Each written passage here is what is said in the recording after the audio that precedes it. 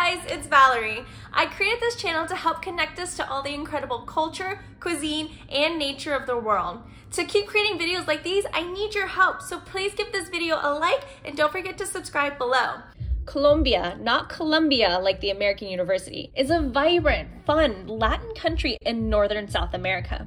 While it's known for the white powder, if you catch my drift, there's so much more to this beautiful country. It is home to some of the best quality emeralds, it's the most biodiverse country on the planet, and it's famous for its aromatic coffee. In this video, we're going to be exploring the wildly popular city of Cartagena, Colombia. It's known for its impressive European architecture, and its food is incredible!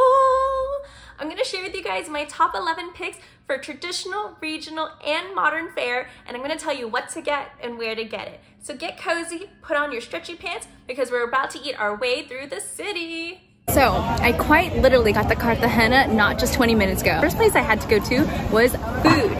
So, I went to La Cevicheria, which is where the famous Anthony Bourdain also ate at. I love Anthony Bourdain. I also happen to love fresh seafood, which Cartagena is known for, so Coita had to come. And I also make sure you order one of their very famous local drinks. It's called Coco Limonada.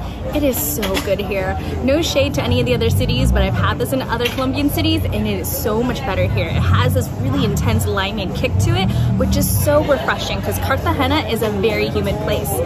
And look, my ceviche just came. I am so excited. Let's get a close-up of that. Can you see it? So I got it with tangerine and lemon juice, fresh shrimp, fresh squid, and local fresh fish of the day. I can't wait.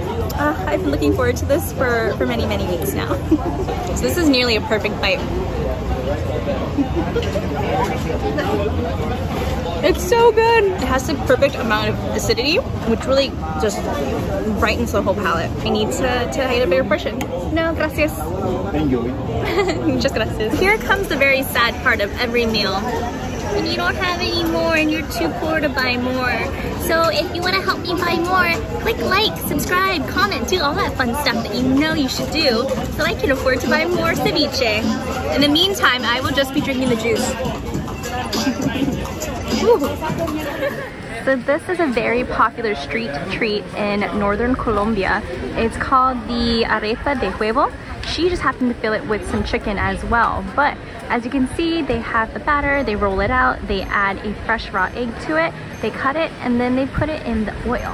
And we have to stand this far away because it is hot. Oh, gracias. And there is mine. Ta-da! I'm excited to eat it.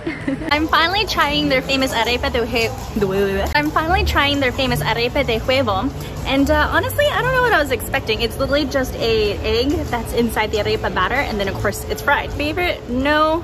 If you're not an adventurous eater, then this is definitely a way to go because you know exactly what you're gonna get. If you ever had a fried egg, if you ever had something kind of corn batter-ish, this is that. If you see the orange juices on the street, you absolutely need to grab a glass. I bought mine in front of the Church of Santo Domingo. And don't forget to try their cocadas, a coconut-based traditional sweet that you can buy from the street vendors.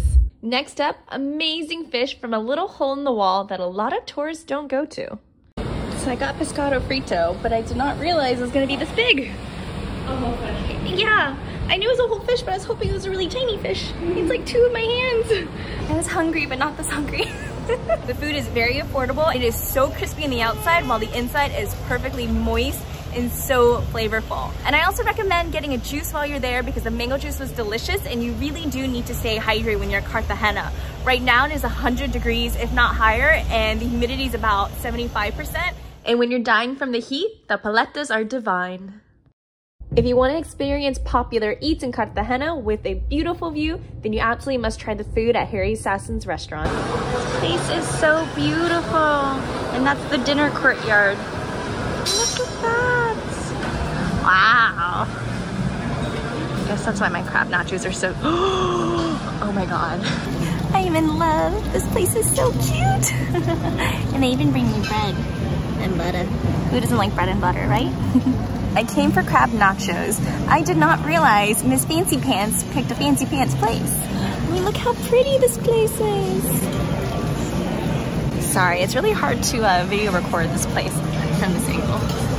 It's so cute and romantic. Now necesito un novio. And once you've had all the amazing nums in Centro de Cartagena, then it's time to get off the beaten path and try some of the ceviche on the outskirts of Gethsemane. Look how amazing that is! Oh my god, the portions are huge. So I asked the lady who works here, I was like, you know, what's your favorite ceviche?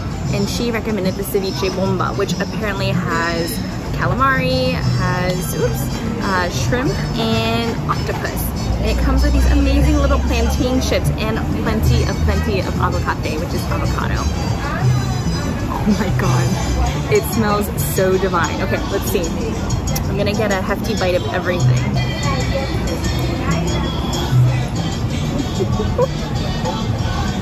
Out of this world, so good. Highly recommend it.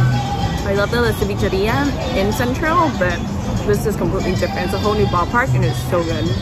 So in this episode of Val versus Food, food won. And don't forget the famous garlic shrimp. I didn't love La Mulatas, but it does come highly recommended. And when you're in Colombia, you absolutely have to try all the wonderful local fruits they have there. Here I'm just babbling about not knowing what it is and not knowing how to cut it. So if you know what this fruit is called, then please comment below. But anyways, what I love to do is I love to go to all the little street vendors with their fruits and just point at all the random ones I've never seen before, and it always is delicious. He said it's really sweet. So let's give this a shot. I can tell there's seeds in it, similar to like a mangosteen or guanabana. Please don't die, please don't die. Ooh, this is good. I have no idea how to describe this. Oh, it's almost like a persimmon, like a stringier persimmon. So that's one of the segments. Let me know if you guys have had this and what exactly is it called, because I would love to learn something new today. Thanks so much for joining me on this culinary adventure, and if you guys like this video, then please give it a thumbs up and don't forget to subscribe. I've also linked some of my favorite videos above. There's so many wonderful food tours I've been on, and I can't wait for even more. Until next time, bye guys!